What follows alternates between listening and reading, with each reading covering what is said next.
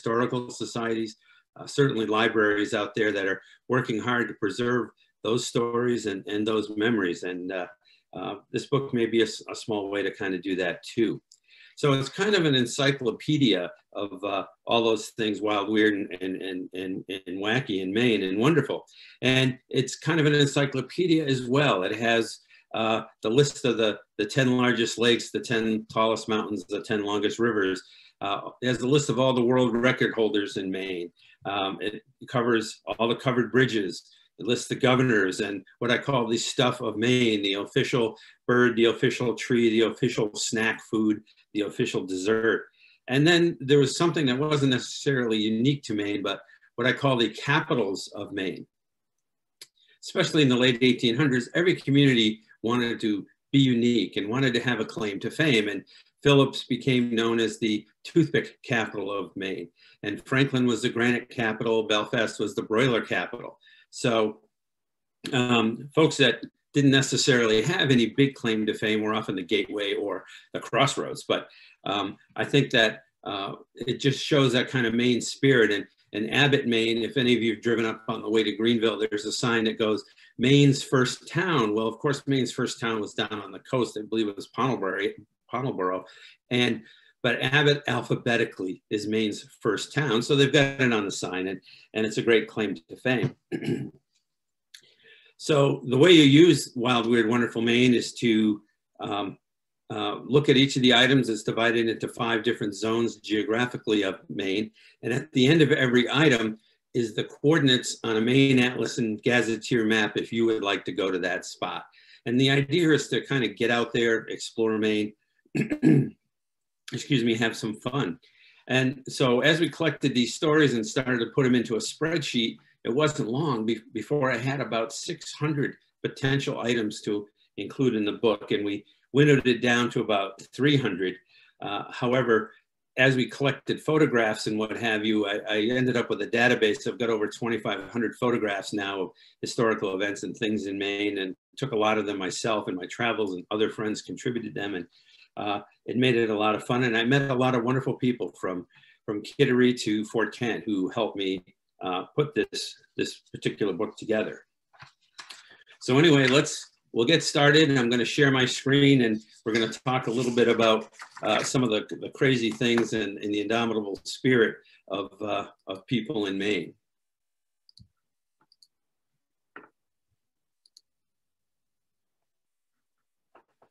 So we first start out, there's just, whether it's fictitious guides, loggers in the backwoods, fishermen along the coast, there are just all kinds of great stories about things that go on in Maine. And the first place I'd like to touch on is Maine's Real Pet Cemetery. And we all certainly heard of Stephen King's book and film of the same name, which much of it was actually filmed in Maine, some in this area up around Mount Desert Island, and I believe some down in the mid-coast area as well. Well, Governor Baxter, who would serve as Maine's governor from 1921 to 1925, went on to purchase personally Baxter State Park and give it to the state, really loved his animals. And where his estate was on Mackworth Island in Portland, in Falmouth actually, he created his own pet cemetery. And in it are 14 of his beloved English setter dogs and a horse named Jerry Roan, who he considered, quote, a noble horse and true friend. Well, one of the interesting quirks with Governor Baxter was that he named about 17 of his dogs Gary. There was Gary 1, Gary 2, Gary 3, Gary 4. But one of the most notable ones was called Gary Owen, who was actually Gary 2. And when he died while Governor Baxter was in office, he had the dog's body taken to Mackworth Island to be interred.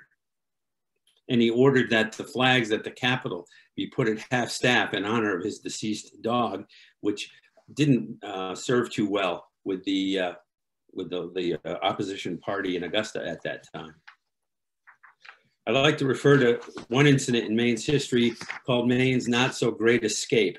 And many folks don't realize that there were several prisoner of war camps in Maine during World War II. The largest one was in Holton. There were some in Washington County, and then near Jackman, up near Spencer Lake, in a place called Hobbstown, where they had 300 German prisoners, and they had them work in the woods, and they had them harvest ice and cut trees and do things of that nature, just to keep them kind of out of trouble. And they really depended as much as on any fence on the terrain to keep them from trying to escape. Well, while on an ice harvesting detail in March of 1945, 3 of the prisoners made an escape. They had squirreled away some rations, and they had fashioned crude snowshoes. And according to one article at the time, they created a compass out of a magnetized needle in a peach can that worked, quote, as well as one from LL Bean. And it launched the largest manhunt in Maine history. 50 law enforcement people, state police, FBI, game wardens, and they couldn't find the men over several days. And they talked to a hermit that lived in the area of the Forks, and they said, where are we going to find these guys? Where are they going to end up? Because he knew the terrain, and he said, wait a couple of days, go down near the confluence of these 2 streams. That's where they're naturally going to come out. And they went there 5 days later, and huddling, shivering in a lean-to were those prisoners, which they captured and brought back. And eventually the school children at the school in Jackman, Forest Hill Schools, you can see this monument on the right. That oven from the camp's kitchen is all that really remains of that facility. And they put a memorial there just to kind of commemorate the history of the place. Did I go too far? No. One of my favorite stories in Maine involves Cutler and the last voyage of Jeanette Corbett. And in 1873, she was 26 years old and had married a 27-year-old sea captain, and they set off with a load of lumber to sell in Cuba and bring back rum or molasses or whatever. And while there, she contracted a fatal disease, could have been yellow fever at the time, and she died. And on her deathbed, she asked her husband, who pledged that he would bring her back and bury her in Maine because she didn't want to be left in the tropics. And the problem was, here it is in late summer of 1873, there is no refrigeration. How do you get a body back to the state of Maine intact when it's going to take you several weeks? So they used what they had on hand, and they put her in a barrel, and they filled it with rum and put her on board the schooner, the Lena Thurlow, and sailed back for Maine. And when she arrived, they went to the undertaker and said, we want it done upright. We want a good funeral. And the undertaker said, I'm not going to open that barrel. I have no idea what she died from, and I don't want to unleash it on this community. So the family reluctantly agreed, and they dug a large circular hole and buried her, barrel and all, in the cemetery in Cutler. And that's a picture of her grave today. And I think it really shows some of the ingenuity and perseverance of people from Maine. A lot of folks don't realize it, but Jefferson Davis, the president of the Confederacy, 3 years before the Civil War began, actually came and spent several weeks in down East Maine. He was a U.S. Senator. He was a former Secretary of War, and he visited the blueberry barrens down east where they were working on a surveying project. And he and his wife, Varnia, stopped at Lead Mountain, which at that time was called Humpback. And they were told the air would be good for what ailed him, as he was a fairly sickly fellow. And that project, interestingly enough, was being run by a surveyor who was the great-grandson of Benjamin Franklin. So there's still a trail to the summit today, which is called the Jeff Davis Road. And there was a local legend that in the center that he had left a trunk there for a mysterious pickup some months later. And there was speculation it was the secret plans for the Civil War, but actually it was just surveying documents, and there was nothing nefarious about it. Margaret Hamilton, who played the Wicked Witch in The Wizard of Oz, one of the iconic characters, scaring little children with the words, "I'll get you, my pretty," for generations, actually has ties to Maine. And in 1961, she purchased a house on Cape Island off Cape Newhagen in Southport. And she was actually very well liked by area residents, didn't scare the children, and she'd frequently row back and forth between the town dock and her private pier. And people ultimately dubbed that island Witch's Island. And according to Bass Harbor writer Laurie Schreiber, one day she fell into water trying to get out of her rowboat, and a lobsterman saved her and was surprised that she hadn't disappeared in a big puff of smoke. And her family still owns that property to this day. Another kind of connection to cinematic villainry is MDI's gentle giant, Gunnar Hansen, who was an actor from Northeast Harbor, and I had the good fortune to be friends with him. And his greatest claim to fame was that in 1974, he was out of work and he was in Austin, Texas, and he auditioned for the part of Leatherface in the low-budget film Texas Chainsaw Massacre, which went on to certainly become a classic. He starred in a few other kind of off-Broadway type films, including Hollywood Chainsaw Hookers, which many of you undoubtedly have never heard of. Back in Maine here, he was a wonderful local historian, one of the gentlest and most soft-spoken people that you'd ever want to meet. And he ultimately published a book, Texas Chainsaw Confidential, about that, but unfortunately he passed away in 2015. I think one of the unsung heroes of Maine that many people are unfamiliar with is Frances Perkins. And she and her family had great ties to the Newcastle area. And she was brought on board by Franklin Roosevelt as part of the, to get rid of the New Deal, or get the New Deal and get out of the Depression. And really, it was her work as labor secretary that had resulted in the minimum wage, the 40-hour work week, Social Security, and almost everything else. As a matter of fact, she was the first female cabinet officer in United States history.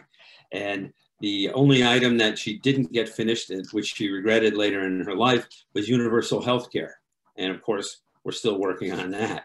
And in 2008, the Frances Perkins Center was founded to preserve her legacy in the homestead, which is along the Damariscotta River. Everybody talks about ancient aliens and whether there are ancient alien astronauts and people had help from above, but Maine has its own brush with ufology. In 1976, several paddlers from Massachusetts on the Allagash Wilderness Waterway, twin brothers and two of their friends, reported they saw fast-moving lights in the sky and that they were then abducted by four-fingered aliens, which they called Greys, and taken into their spacecraft. And I think the word used at the time was probed. They reported it to a ranger, but it didn't get a lot of traction. And in 2016, one of the men admitted that they might have been doing some recreational substances that evening. I think one of the greatest stories in Maine is those amazing Stanley brothers from Kingfield. And they were twin brothers, Francis Edgar and Freeland Oscar Stanley. And they were born in 1849 and graduated from the University of Maine at Farmington. They went into teaching, but they were just prolific inventors that in addition to being early pioneers of the steam car, and hence the term the Stanley steamers, they also invented the artist airbrush and created dry plate photography, which revolutionized that industry. Their steam car was the first motor vehicle to climb Mount Washington. It took it nearly 2 hours to cover 7 miles, but it made it. And in 1906, the Stanley steamer set the world speed record on a beach in Florida at 127 miles an hour. I think you can see the patent there that they had in this upper left for the artist airbrush and a way to atomize paint. And I think the best thing that they made the most money from was dry plate photography. Before that, there were a lot of noxious chemicals that were necessary, and they ended up selling that process and that patent to George Eastman, who went on to found the company Kodak. And had it not been for the Stanleys, that company probably never would have been founded to become the photography giant that it is. In the lower in the center, there is a picture of the Stanley Hotel in Estes Park, Colorado. They built a mountain wagon, which was a large vehicle to take guests back and forth. That hotel inspired Maine author Stephen King to write The Shining, and after he had stayed there.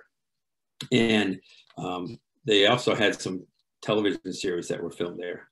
And last but not least on the right is their sister, Chanstonetta Emmons, who was an incredible photographer, and some of her photographs of working people in workaday situations of everyday life are considered icons of those years when most people weren't paying attention to anything like that. Maine did have its flood of biblical proportions with a completion of the Long Falls Dam, which on the Dead River, which resulted in the creation of Flagstaff Lake, which is the 4th largest lake in Maine.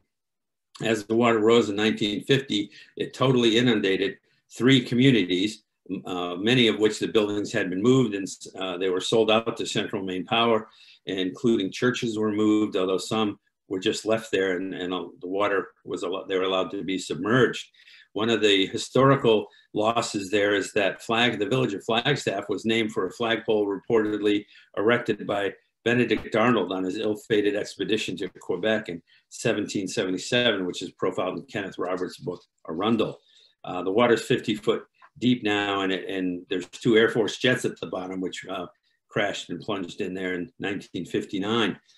As the water flooded those villages, typical Maine, it was turned into a tourist attraction, and there were several boat operators that would take people out to see the drowned villages, including one named Captain Wing, who billed his vessel as Noah's second ark. Some of you that are long in the tooth, such as myself, may remember on Sundays there was a wonderful television program called The Flying Fisherman, which starred a guy named Gadabout Gaddis, who his actual name was Roscoe Vernon Gaddis, and he tooled around North America in his beloved Piper Cherokee and combined his love of fishing and flying into a television show. And he also starred on some episodes of Outdoors with Liberty Mutual and things of that nature. And an airport is now named for him up in the Bingham area. Now, what was amazing when Gaddis did these shows, he and a single cameraman would go somewhere for a week, and they would just take whatever pictures they had. They didn't have any sound. They added that later. And whatever happened, that's what they actually showed. So if they went for a week and didn't get a single bite, they produced a half-hour television where the flying fisherman didn't get any fish. He was eventually honored by the Maine Aeronautics Association, which has named a major service award, the Gadabout Gaddis Cup, and his airfield is now Great Northern, not Great Northern, but North Maine Rivers Rafting is located on that property now. There are several geographers from Florida about a decade ago set out to determine Maine's most remote spot. And they determined that it was in the backcountry in Baxter State Park near a place called Wasatacook Lake. And the waterfall on the left is a photograph I took. It was not far from there, probably less than a quarter of a mile. Well, their criteria was that they would not, what was the furthest from any paved, or excuse me, any regularly traveled road, not a dead end, not a logging road. And it's more than 6 miles from any passable road. I think the amazing thing is that there isn't any place in Maine that's more than 6 miles from a passable road. And at one time, this valley bustled with logging camps. There were no trees at all left in there between fires and the Lumberman's Act. And Katahdin is about 6 miles to the south. And the geographers wisely decided not to reveal the exact coordinates, only its general location, because they didn't want people going there and ruining the spot.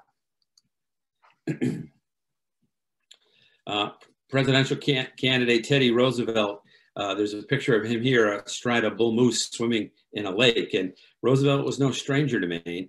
He visited numerous times as a boy and an adult. He toured Moosehead Lake, he climbed Katahdin, and he once visited friends in Bar Harbor and spent several weeks in the summer.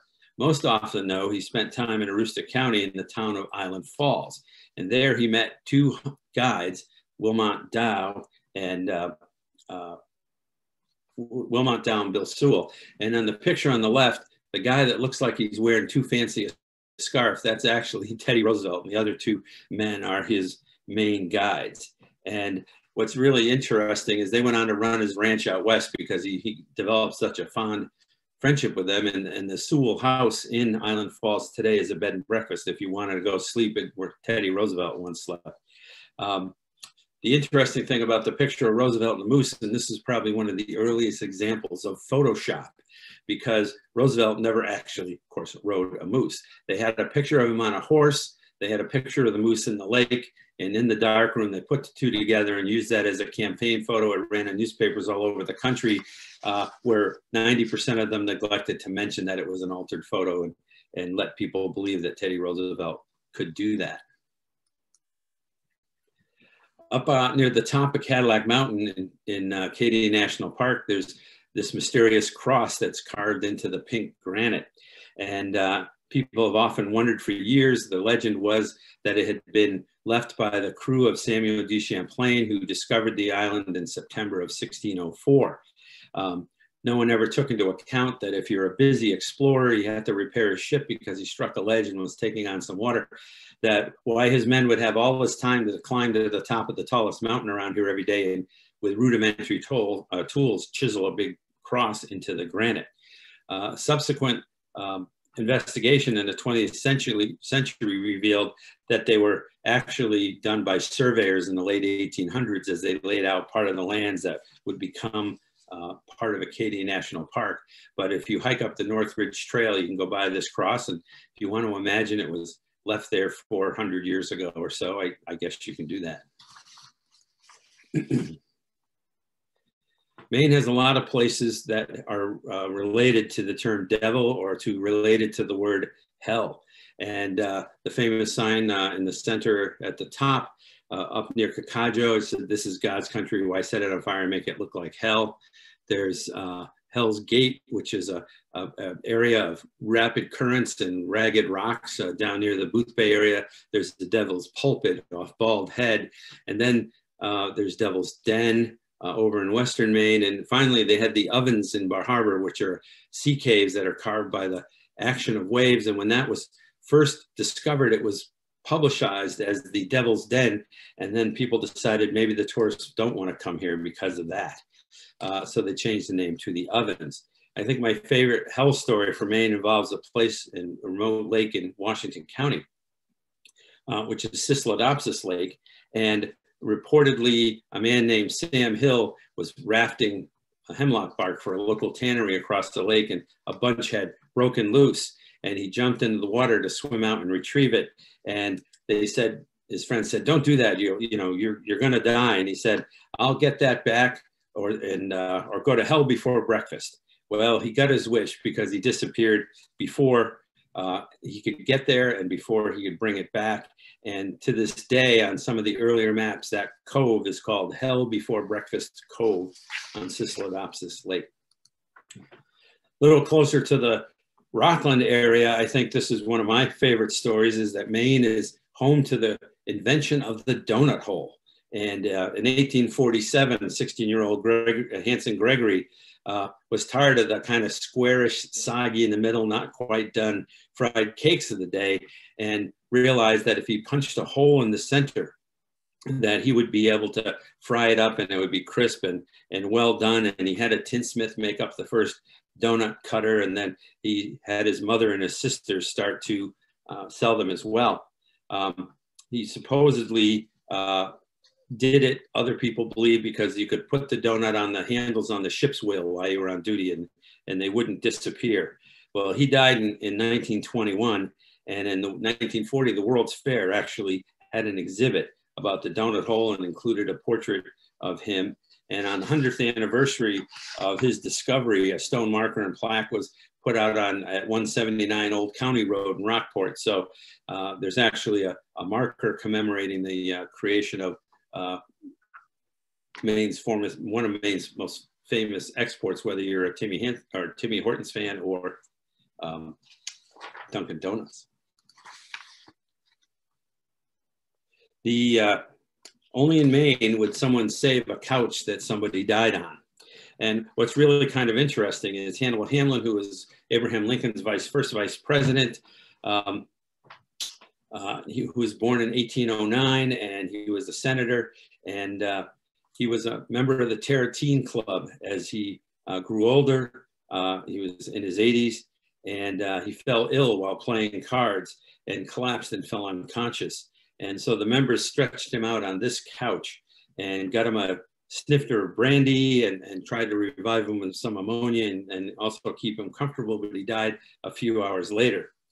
And just they always kind of remembered that couch is where he had died. And today it actually sits in the lobby of the Bangor Public Library.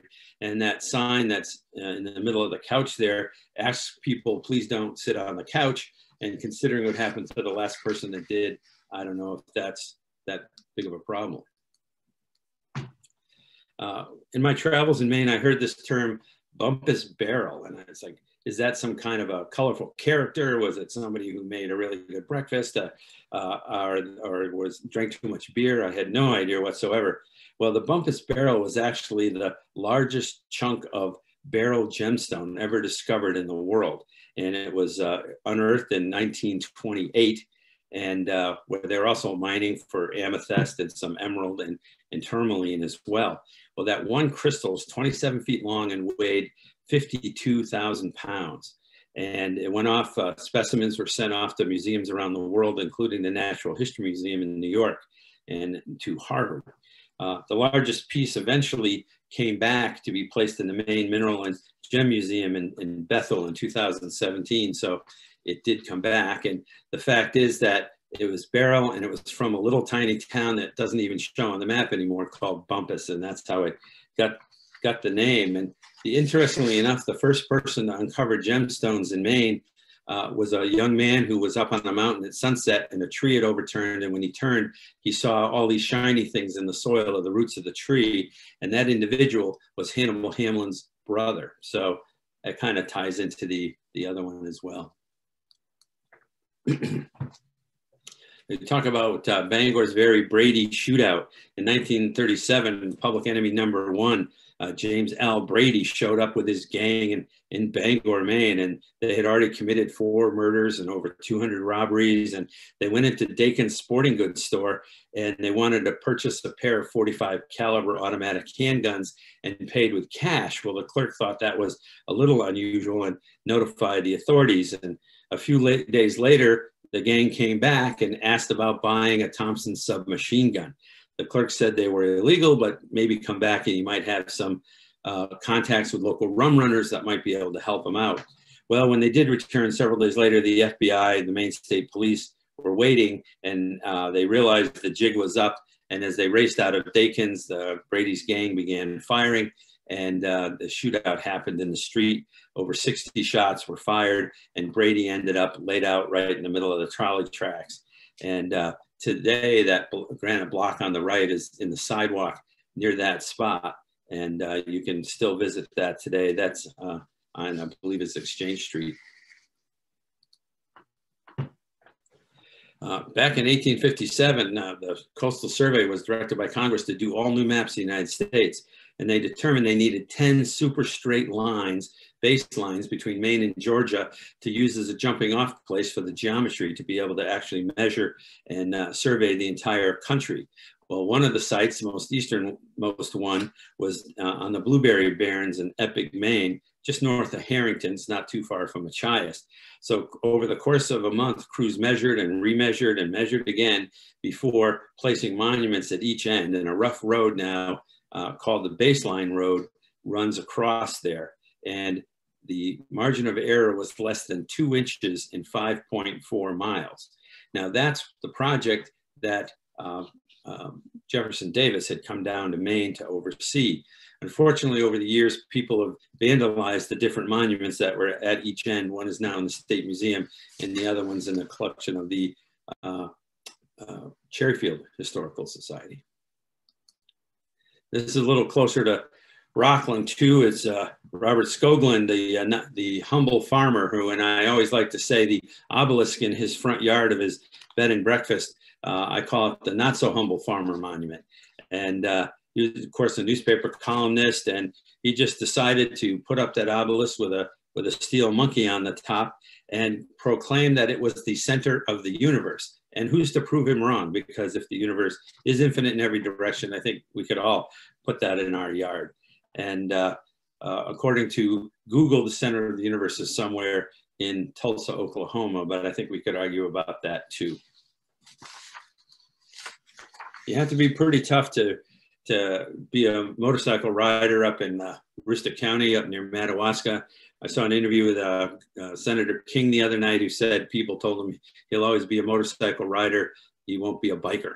And but if you are a biker and you want to do the Four Corners tour, Madawaska is one of the four corners of the continental United States for people that are collecting that to do the entire circuit of the country on a motorcycle. The other spots are Blaine, Washington, San Ysidro, California, and Key West. And a local man named Joe LaChance came up with the idea for a park to commemorate that corner. And riders who finish are eligible to have their names put on a brick paving stone there. And then he and his wife also created the Four Corners of Maine ride. And if you complete that 4 times, you get a special pin that proclaims you're a member of the Titanium Butt Club. And you get a t-shirt for that too. So if you think you have a strong derriere, I guess that's the place to go. A lot of folks don't realize that Maine was the birthplace of chewing gum. And it actually started out in the woods with spruce gum, which I've tried some of the original spruce gum. It's probably as crunchy and foul tasting and not so wonderful as you can think. But as they improved it and made the formula more flavorful, John Jacob Curtis created the country's first large-scale chewing gum factory in Portland in 1866. And he added wax and sugar to the spruce gum just to try to make it a little more palatable. And the building is still there, although the company itself, of course, is long gone. Mainers certainly prize their moxie, and moxie has a lot of great connections here. In 1876, Dr. Augustus Thompson of Lowell, Massachusetts, who was a native of Union, Maine, created what he called moxie nerve food. And there's some who believe there may have actually been an element of cocaine or some other substance in the original formula, but ideally it's supposedly based on gentian root. Moxie was favored by President Calvin Coolidge, author E.B. White, and Ted Williams was a big promoter, and it was named the official soft drink of Maine in 2005. Since 1982, the town of Lisbon has had an annual parade and festival in honor of Moxie.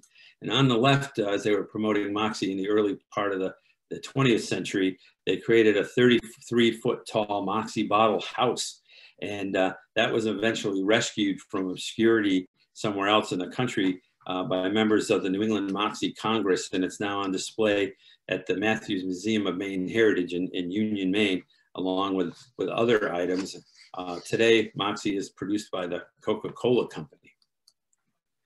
Not to be directly tied to the soft drink is Moxie Falls, which is the largest cascade in Maine. It's up in a place called Moxie Gore, which is an irregular shaped town because surveyors couldn't quite keep things straight when the places are actually laid out. So it's 90 feet tall and tumbles into the gorge. Supposedly, Moxie is an Abenaki word for dark water. And although the stream above the falls may seem to be an inviting place, several people who tried to swim at the top end have gone over the falls and been severely injured. I think one of the most forlorn monuments that I've come across or markers in Maine is the Tarratine marker, which is located about a mile south of what's called, or north of what's called the Tarratine Crossing between Jackman and Rockwood, Maine. And it commemorates a crew of guys that were working on the railroad. The Canadian Pacific was rushing to create their continental links through Maine in 1888. And there was a tragic explosion. And varying numbers of people were killed. Some say 3, some say 6, others say 13. And the irony is, as terrible as that accident was, because they were immigrant laborers and believed to be from Italy, it wasn't reported in the papers and people didn't talk about it. Well, not long afterwards, someone, and there's no records exactly who, created this monument. And the RAM, the letters on the monument, no one's exactly sure what they mean. They may refer to Royal Arch Masons because of the symbolism there. But it's about a mile walk down the railroad tracks. You have to be careful. It is a live railroad line, but you can see that yourself as well. One of Maine's other enduring legacies is the B-52 crash site east of Greenville. In 1963, a B-52 bomber was doing low-level training in the middle of January, and literally the tail section fell off, and it crashed on the east side of Elephant Mountain, and the plane in itself went down on the west side, and only the pilot, co-pilot, and navigator who had ejection seats were able to get out. The co-pilot died on impact, and the pilot and navigator were seriously injured, but they were alone. It was dark, and temperatures were hovering at -30. So searchers used snowplows to go through 15-foot drifts to get as close as they could on a woods road, and were eventually able to bring them to safety. And to this day, the Moosehead Rider Snowmobile Club, which had placed a stone on the site, commemorates the crash and the service of the brave men and women, and one of the ejection seats and part of an engine are now part of the Moosehead Historical Society collection. And if you can go there in summer or winter, it's a big snowmobile destination. All that folks ask is just don't remove any of the items from the site. I think there's a cemetery in Rockport that really has the best and the worst of how to take care of our youngest and most vulnerable citizens. And in April of 1940, a very young baby, maybe only several weeks old, was found floating in a quarry in Rockland. And the baby had already died before it was put in the water, but birth records were checked and a reward offered, and no one could find out who the baby belonged to or who it might be. But people did donate money to create a proper burial spot in the Seaview Cemetery in Rockport. And a simple stone, unknown unwanted baby boy, is there, and people to this day continue to leave toys and other items of not great intrinsic value, but certainly sentimental value to honor that baby. And at the exact opposite end of that same cemetery is the grave of pediatrician Benjamin Spock, who in 1946 wrote Common Sense Baby Care and Child Care, which became the Bible for baby boom generation's parents for bringing up their kids. He sold over 50 million copies of that book and enjoyed coming to his house in Camden and sailing his boat Turtle. And so when he died, he asked to be buried there. So I think that it's the best and the worst at opposite ends of the cemetery.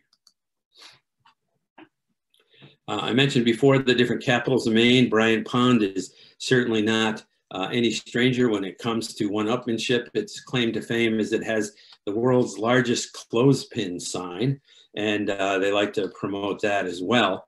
And however, on Main Street, the Jefferson Masonic Lodge's back house is one of the few remaining examples of a 3-story tall outhouse that remains in use. Plumbing wasn't even installed in the building until the year 2000, and only on the first floor. Lightning hit the building in 2006, but the 3-story privy survived intact. Not to be totally outdone, the Grange Hall next door has a 2-story outhouse. And continue with perhaps some scatological notoriety, a nearby garage has just been converted by Fox News personality Tucker Carlson to be a television studio. So I think Maine has a long relationship with outhouses back in the years, from lumber camps to farms. And the world record holder for Maine outhouses, the number of holes, was one that had 8 at a lumber camp up in the Allagash region.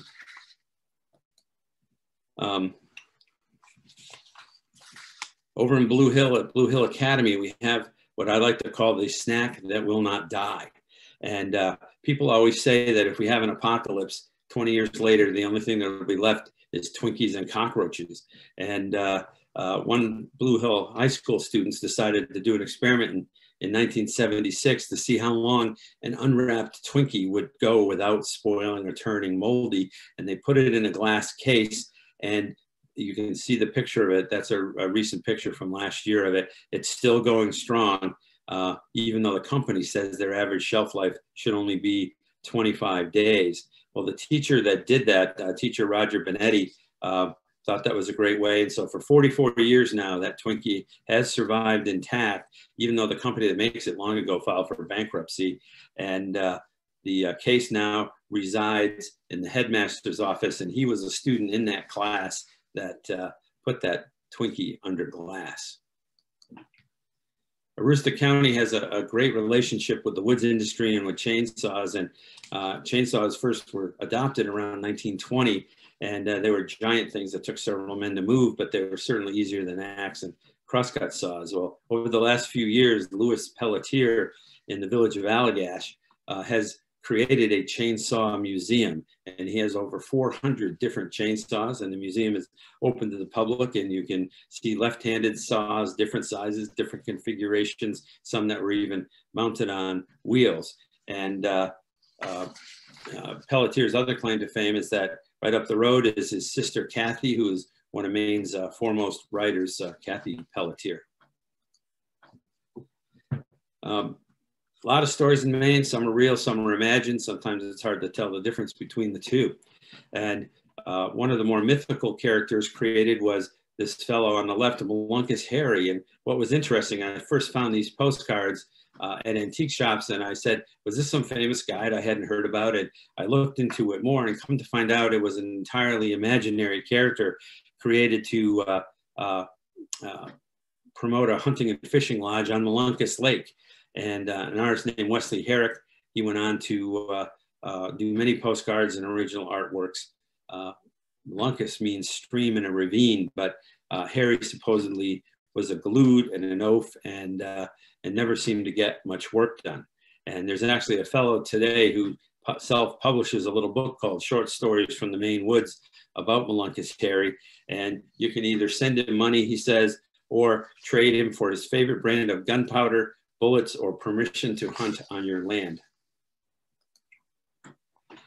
Down in southern Maine, the Saco River has believed to be cursed ever since the first settlers emerged to the region. And back in 1675, some of the early European inhabitants reportedly threw a chieftain's son into the river, believing, wanted to test a rumor that Native American children could not drown, that they would always float.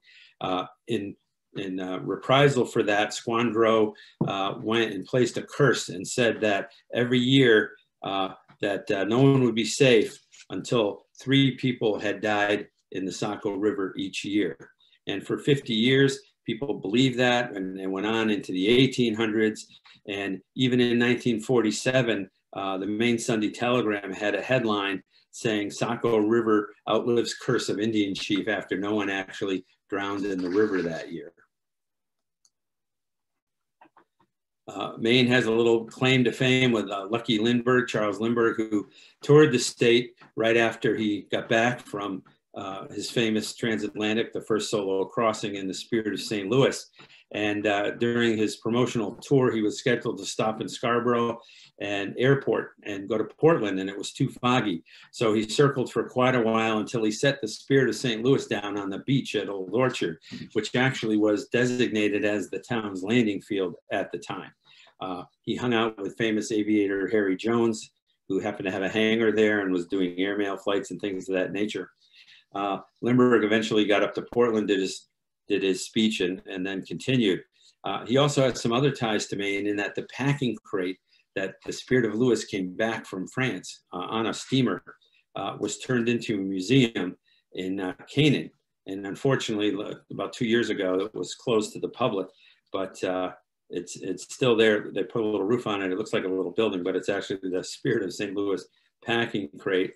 And then Lindbergh's wife, Ann Morrow Lindbergh, spent many summers on North Haven Island in Penobscot Bay. She was the first woman ever to be licensed to fly gliders, and she was an author in her own right. And so I think there's quite a bit of connection there. Chester Greenwood, 15 years old, he got tired of his ears being cold when he was skating, so he asked his grandmother to sew some tufts of beaver fur onto a piece of wire and created the first set of earmuffs in 1873. He patented the idea at the age of 19, a couple of years later, and founded a company that went to create earmuffs for more than 60 years. In 1936 alone, they made and shipped 400,000 pairs. Greenwood also went on to start a bicycle business, created the town's first telephone network, and tinker with the heating system technology. So Maine celebrates Chester Greenwood Day on December 21st. First one was in 1977, and they have a parade in Farmington and a lot of other great events. And probably after COVID, we'll all be able to go to those kind of things. Maine's connection to invention wasn't always necessarily in a positive vein. Hiram Maxon from Sangerville applied his genius to everything from sprinkler systems to amusement rides, to claiming that Edison stole the idea for the incandescent light bulb from him. But he'll be always remembered for inventing the 500 shot per minute machine gun in 1884. He and Edward Vickers went on to produce it in England. He would reportedly test his designs in his garden and ran newspaper announcements in the local papers warning his neighbors to keep their windows open to avoid any potential for broken glass. And he suffered deafness later in years, believed to be from the exposure to all that gunfire. But he was knighted by Queen Victoria in 1900.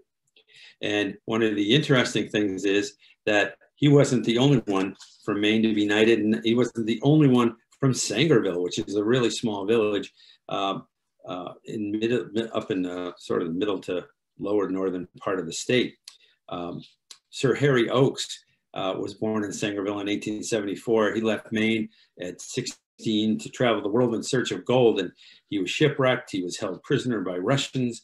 He finally struck it rich in Ontario, and earning as much as $60,000 a day in 1911, which is probably the equivalent of a couple $1 million now. He was knighted in 1939. He had a mansion in Bar Harbor, which eventually became the Atlantic Oceanside Hotel, and a house in the Bahamas. And he was mysteriously bludgeoned to death in 1943, and that crime was never solved. We talk about irascible Mainers.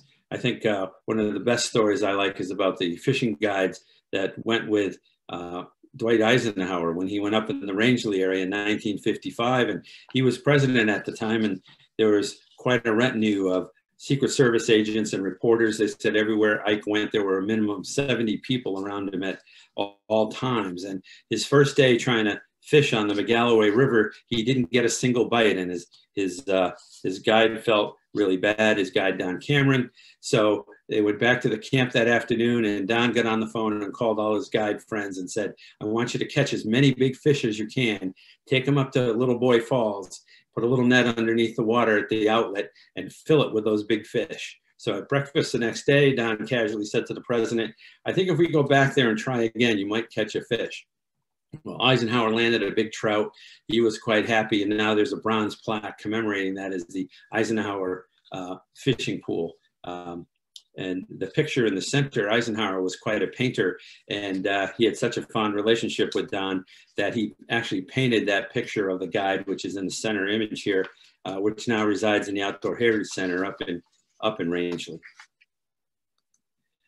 Maine has a lot of spooky things that go bump in the night, and I won't go into any of these in super detail, but we talk a little bit about them in the book. And there was the Cherryfield Goat Man, the Turner Beast, Phippsburg Screecher, Medimem's Howler, and the Casco Bay Cassie, the Sea Serpent.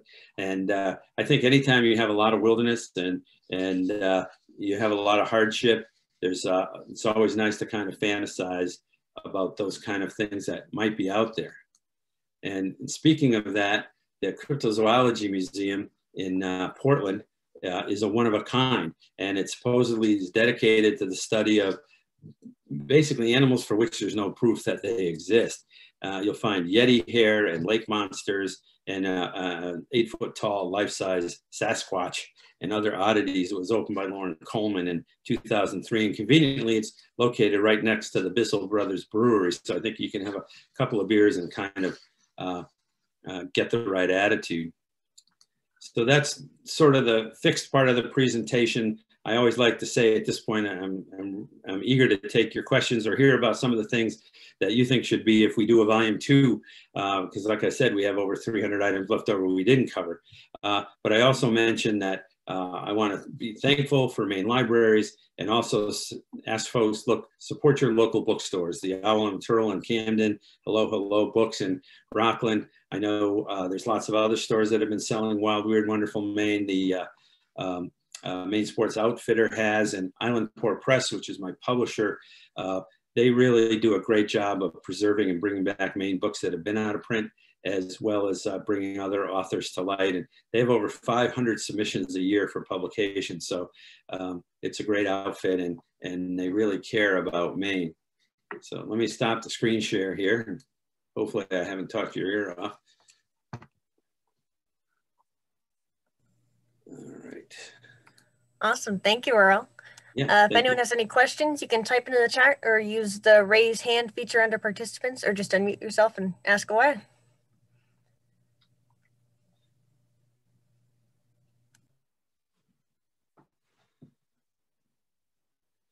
Someone mentioned about integrating the gazetteer. I think, I don't know how you go anywhere without a copy of the gazetteer in Maine. I keep the freshest one with the latest copyright date behind the seat in the Tacoma. And then I have another one next to my desk when I got to, oh, where's that again? And then finally, I have a third copy that I like to cut up and use when I'm doing some backpacking or some canoeing in northern Maine, just to add to my maps and other kind of route finding things. So I can't say enough. Their headquarters, we talk about that in the book, where Eartha, the largest actual moving globe on the planet, is located there in Freeport. That's not DeLorme's headquarters anymore, but you can still, at the very least, pull into the parking lot and see it through the window.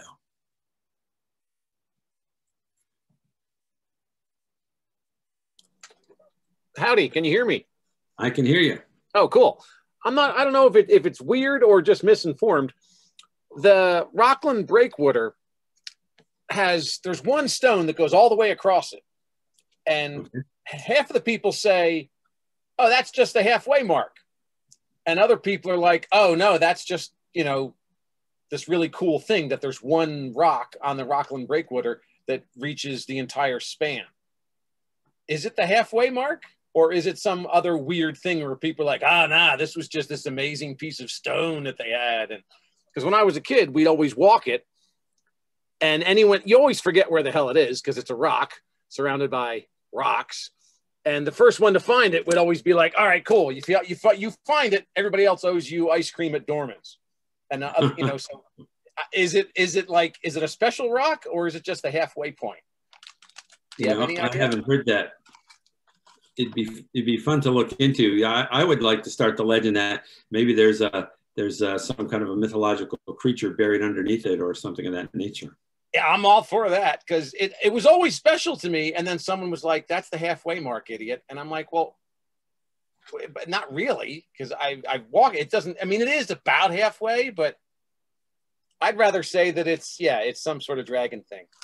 Well, let's put it out there. Does anybody here know the answer to that?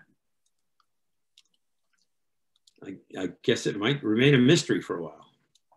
That's kind of good, actually. Yeah, it is. You know, you don't want to know the answer to everything.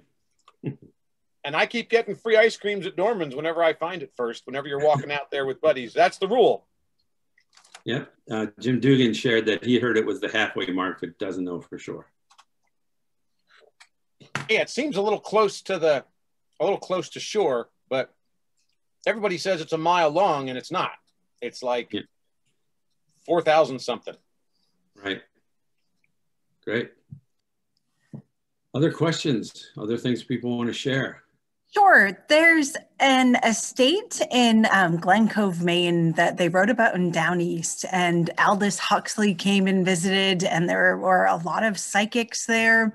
And they also experimented in psychedelic drugs. And I wondered if you had heard of that at all. No, you know, I have to admit, I do not. You know, I think the strangest one that I've come across in putting the book together was, you know, up in Rangeley with the Oregon Energy and Wilhelm Reich and his house. And it was interesting when my wife and I took the tour there, and I noticed they had large sheets of plexiglass over the books in the library. And somebody said, well, that's because they have an autographed copy of Mein Kampf by Adolf Hitler there, and they're just worried about people stealing it. But, you know, in Maine, they always say folks are pretty casual as long as you're not doing anything to, you know, in the middle of the road to frighten the horses. And, you know, here was a guy that came up with all these theories about sexual energy and machines to make it rain. And he was pretty well accepted up there in Rangeley. And even though he was pursued by the federal government and his books were burned and he went to prison, it's, you know, he still found a home here, and I think that's pretty interesting. Yeah. I'll send you a link of information about the place in Glen Cove because it is something you might want to research more. No, I'd love to. Continuing on the breakwater, somebody mentioned there were 3 crosses painted on the breakwater, and they heard that that was where a family had been hit by lightning. Does anyone know about that? Guess not. It's sounds. I heard though that, yeah, I heard people were struck on it, but I never heard about the crosses. And of course, everybody refers to it. Oh no, yeah, it was in the Courier, so that may be true. Well, that's something else to check out. You know, I think one thing we didn't mention tonight, I think is a great thing in Maine, is for those of you who've been up to Aroostook County, and they have a scale model of the solar system there.